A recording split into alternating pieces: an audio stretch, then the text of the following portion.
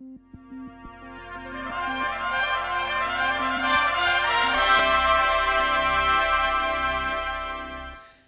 to this level, we have looked at some of the most basic time signatures. Let's take a second to remind ourselves how we read a time signature. The top number tells us how many beats are in a measure. The bottom number tells us what note value gets one beat. Now let's look at the 6/8 time signature.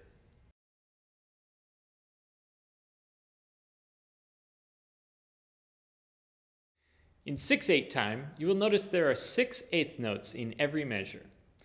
Did you notice that the beats are divided into two groups of 3? This is called a compound time signature. This means we can count 6/8 in 2 with 2 beats per bar if the tempo is fast. At a slow tempo, we count 1, 2, 3, 4, 5, 6. However, at a faster tempo, this might be tricky. By grouping the eighth notes into groups of 3, we see that there are 2 compound beats per measure. At a faster tempo, even though the top number says 6, we can count 6/8 time in 2. Here's an example.